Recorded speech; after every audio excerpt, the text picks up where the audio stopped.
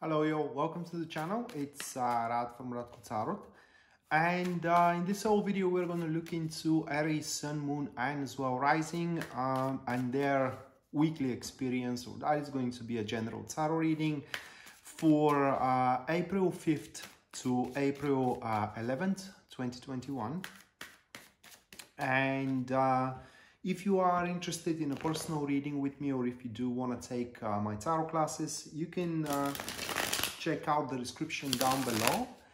And there you're going to see a link to my website where you can view and, should you wish, purchase either or both of these services. So with that being set aside, moving to the Aries reading, and it will be valid for you should you have Aries Sun, Moon, and or either a Rising as well.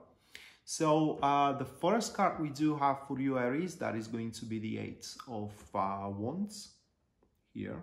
Okay, so the Eight of Wands. The second card of your spread, that is going to be the Nine of Swords. The third card for you guys, that is going to be the Fool card. Moving next, we do have the Prince of Wands, or that is the Knight of Wands into the traditional deck. And the last one for you, Aries, that is going to be the Prince of Cups, or into the traditional deck, that is to be the Knight of Cups. Right, so it will be rather quite active week, if we can say it that way. A week that is going to present you with a chance to explore the ways to address things, or rather like how do I say it, aspects that you are concerned about, and not just only to address them, but as well to overcome them. That will happen a little bit into the week, while as the week, just hold on a second, as the week do start, you are to be faced with the energy of the Eight of Wands. And the start of the week is going to be rather speedy, rather rapid for you, as there are going to be many things that are to be thrown your way. You may have a lot of things to do into your career as well, a lot of activities to be at when it comes to love and relationship, friendships as well. So the start of the week is going to be rather a bit more crazier than usual. The important thing about the Eight of Wands to remember when it comes to a general, it is that you are not exactly obliged to be everywhere at all the time, okay?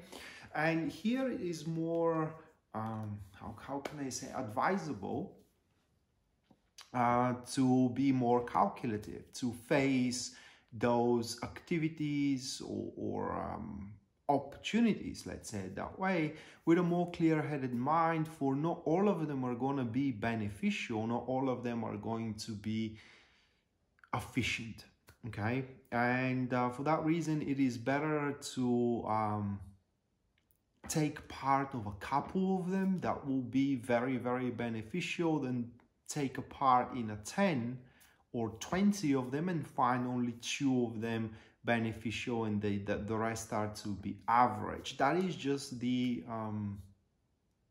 guidance of the card itself. You, by all means, guys, you can do whatever you like, okay?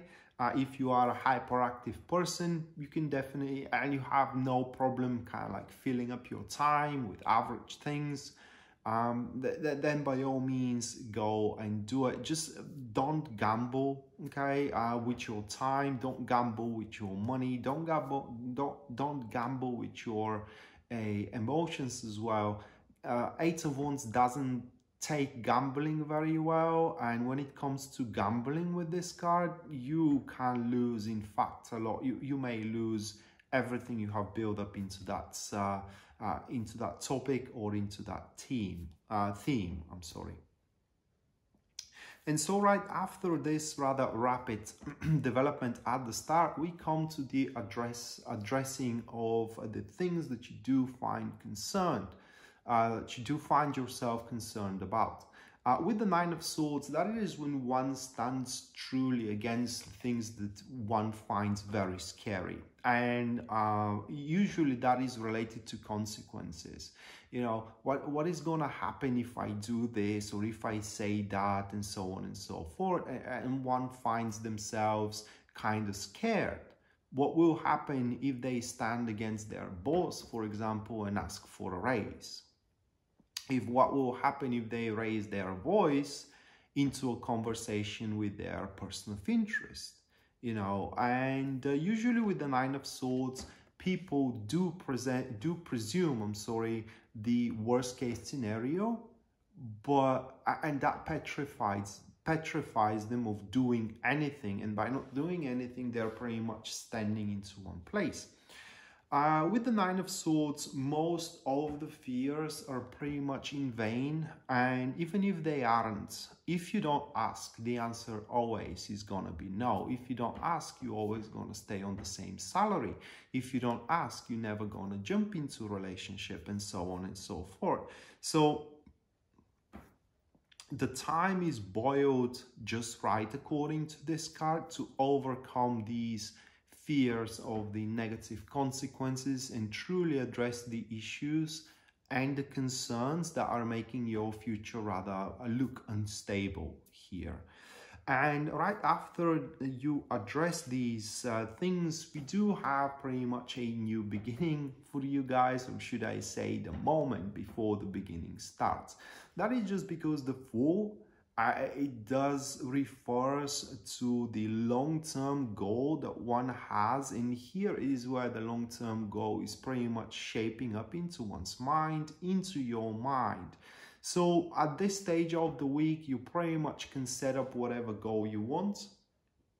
And I'm not going to jump into examples here because literally could relate to anything, but the results of overcoming your fears, the results of doing something about the situations that you were afraid of how they are to develop, gives you room to develop the situation after that the way you want. I would say the only restriction that the Fool has with it, and I'm explaining that into my tarot classes as well, why that is the case, it's about the civilization, and that is your civilization. And what that truly means, it is that you cannot become a doctor if you don't have a PhD into medicine, right? So the civilization, your personal civilization, restricts you of the goal that you may have. You can go for being a doctor, but you first have to finish PhD into medicine, okay? You cannot just straight away become a doctor. And here it will be very important to pretty much be carried on with your goal instead of focusing on the details that are surrounding how you are to reach your goal. At this stage, you Aries, at the weekend, if I have to estimate about a time frame, that should be around the middle of the week, you're gonna feel lighthearted. If that's lighthearted. All right, so I guess that is how you do pronounce it. You're gonna feel very spontaneous, that you gotta do anything that comes to your mind. As well, the Fool card could relate to having a lot of introductions, in the sense of the attracting people around. That is because the Fool carries his own innocence. People see you as a very pure, very innocent soul, and they just want to get to know you better. Literally, the Fool kind of like shields you from any surreptitious and truly premeditated actions, to be deprived of anything. Many people could say that the Fool is naive, but that naive state, it's pure and sincere. And while it's naive, the only negative thing that may do is people to see you immature, but the Fool shields you of you being, how can I say, taken as an advantage of. Important thing to be said here when it comes to career development and as well relationship development about that at that stage of the week is to be quite spontaneous. Don't carry on any strings, I would say, especially when it comes to relationships. Don't demand, don't how can I expect? You just do things as they come about. And career-wise, and I'm sorry that I'm interpreting it that way, it's interpreted in a very different way when it comes to career and relationship. So in career, it will be best if you do keep up with the creative chaos. It's highly likely that at that stage there are going to be few tasks into your career development that you will have a little clue how to manage there, but as you do involve yourself into that, you are gonna get the hang of it very, very quickly. And right after that, we do have the Prince of Wands, or that is the Knight of Wands, and that is an individual that kind of like approaches into your life. This individual, very enterprising young person. It could be a man, it could be a woman, also somebody that you do know or somebody new. The reading is not clear which type or which permutation of these two is going to be. What the reading is clear about it is that this is a person that it's quite enterprising. It should be a young person as well, or about your age. And they find you or what you are doing very interesting at that point. In fact, so interesting that they are, in their mind, they are set to see it through to the end. It's literally what the card speaks. They're very passionate about a thing you do, or about you, should we speak of a romance. And the last card here of the reading, which is the Prince of Cups or the Knight of Cups, kind of points to what you both are capable to accomplish. Okay, and that is some kind of a dream, because the Knight of Cups kind of holds the cup before in front of him and carries on where the cup moves.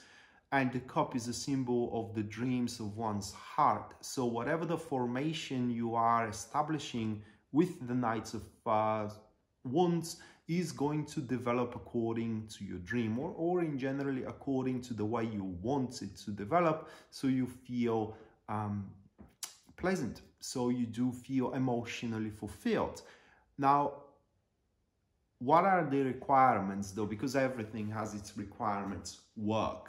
Knight of Cups is the card deprived of luck and deprived of faith, if you will. Every result is going to be completely reciprocal to what you do.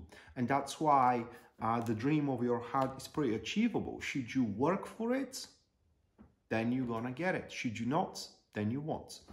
But the point here at the end of the reading for you, Aries, it is that you with this person that shows up towards the end of the week, you definitely can accomplish something big for one another.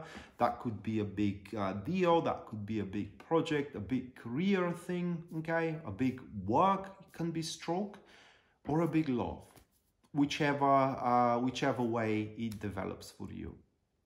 And how do I believe that this week is going to pretty much carry on? Is that at the start here, you will have quite a few things to do, which you are to be afraid how they are to develop should you truly unfold yourself.